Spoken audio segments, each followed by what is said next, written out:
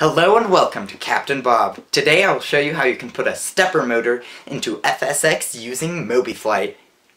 Captain Bob, he's my best friend and he should be yours too. For the wiring, you're going to take pins IN1 through pin IN4 with a jumper cable or wire into pins 2 through 6 on your Arduino. You can use any pins you want, but 2 through 6 are just the first 4, and I'm going to use those. Then you're going to take the minus, the 5 minus, and put that into ground. You're going to take the 12V plus and put that into 5 volt. Then you just plug in your stepper motor to this PCB that comes with the stepper motor. So I just opened MobiFlight. There's a video that Sebastian did from MobiFlight about how to start it up. I'll give you a link to that in the description below. So your first step is to go to Extras, click Settings, and then go to the MobiFlight Modules tab, and here's your Arduino.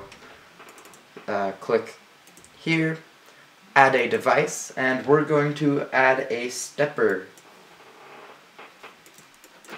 You can of course configure these to whatever you want, but we're just going to go 2 through 5 just for simplicity, and then click the little upload button.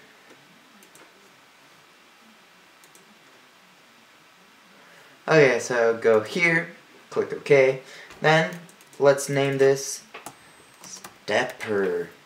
Oh. So now we have our folder, I guess, and then click edit, and then we're going to use general vertical speed. You can also go to Project Magenta, FSU IPC offsets, and figure out which ones you want. But there's a lot of sorting and whatnot, so I like to search here first. So vertical speed, press use, then we have this fancy formula. You can tweak that later if you want to mess with it. If you mess it up and press use, it'll fix. So yeah, have fun with that. That's your transformation. So now we go to display, and you're going to use your Arduino module with your stepper motor. This is in fact a stepper motor. You could select if you had more than one. And so here are numbers you can play with if you want it to not step as much, I guess. And yeah. And you can click this if you want it to go all the way around and then keep going. Then right here, if we press test, we'll see that it is moving with the Arduino. And you can see the little lights right here that illuminate. Oh, what happened? Test. Now this is fun. You could just sit here all day, just feel cool. But instead we're going to set that. You can also move it with this. Move it right here. But that's for calibration. We do not want compass mode for a vertical speed indicator, so just keep these for now.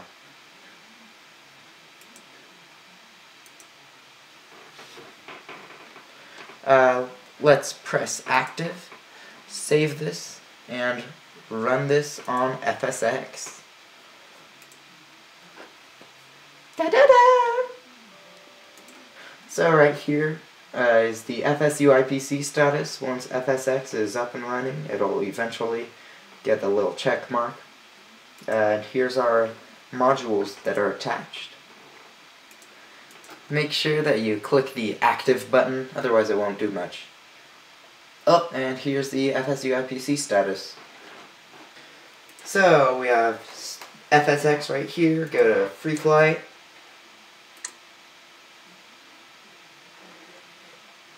Then just fly. Loading, loading, loading, loading, loading, loading, loading, loading. This is the loading song. It is very long. Yeah, yeah, yeah. It's loading, loading, loading, loading, loading, loading, loading, loading, loading. Yeah! Well, this is loading. You can press run. And if you want it to always run when FSX is open, you can press the auto run button, and that'll make sure that you don't have to pop up MobiFlight in order to get it to work. Right here you'll see the vertical speed indicator. Just pretend there's up and there's down.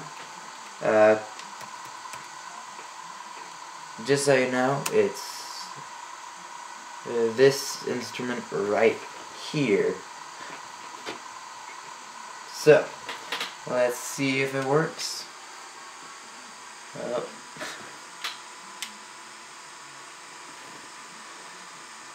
So far, we're good.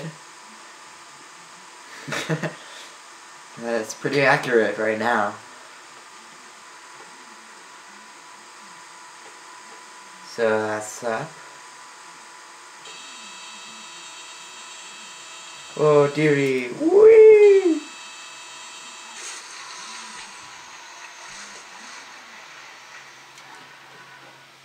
That's one way of doing it. So it works.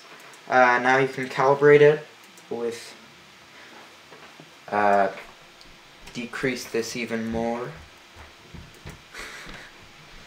I think that was too much, but oh, it's just for education, so we're good.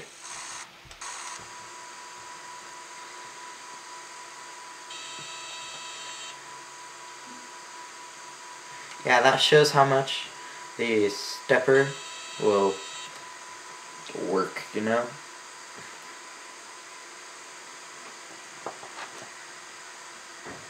But wait, there's more. So right here we're in MobiFlight. Let's make a flaps output. So we're gonna edit. We're gonna use preset flaps retracted. Now go to display and use your MobiFlight, and then it's a stepper motor, and so we're going to use our only stepper motor. So now you can press test and it works. It's all configured right. So now you can click that, active, and then click run. So you can see that it's at 1, I guess it's at 0 right there.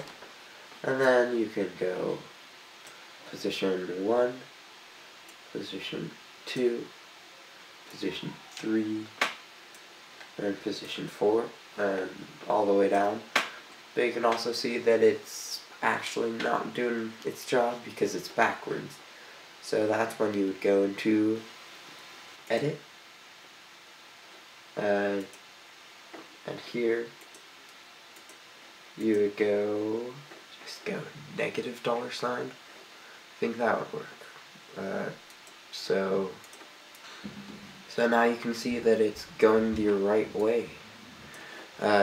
Just because I added a negative in front of the $, the $sign is, I guess, in a way, an X, like in algebra. So it's now the negative value.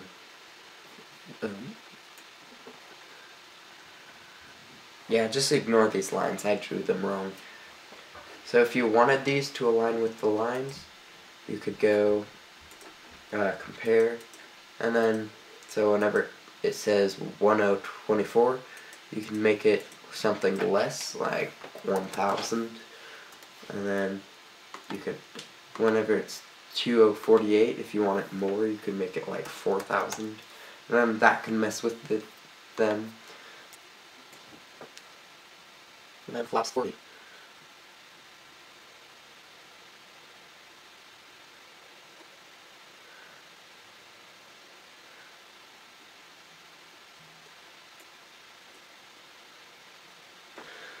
So, right there you have your flaps gauge.